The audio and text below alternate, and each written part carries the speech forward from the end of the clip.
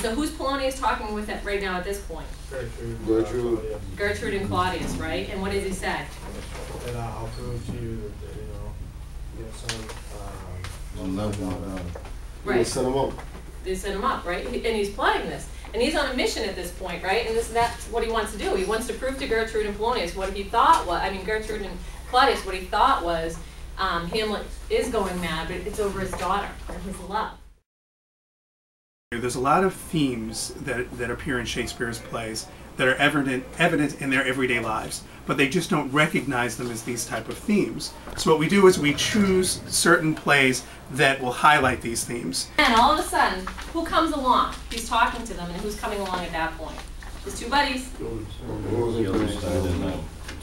Rosencrantz. The ones that we've decided we don't want for friends, right? Because what happens at first? Hamlet's like, hey, what's up, buddies? You know what I mean? What's going on, right? And what do they do? Snake them. They're shady. They're shady. They kind of go along with it, though, don't they? Because they do really. Like he really looks in He their face. squeezes out of them while they came. He does. He's like, listen, I'm asking you. I'm asking you what you're doing here. And then finally what? One of them said, Yeah. somebody sent us over here. Yeah, they do, right? Because they kind of banter back and forth, yeah.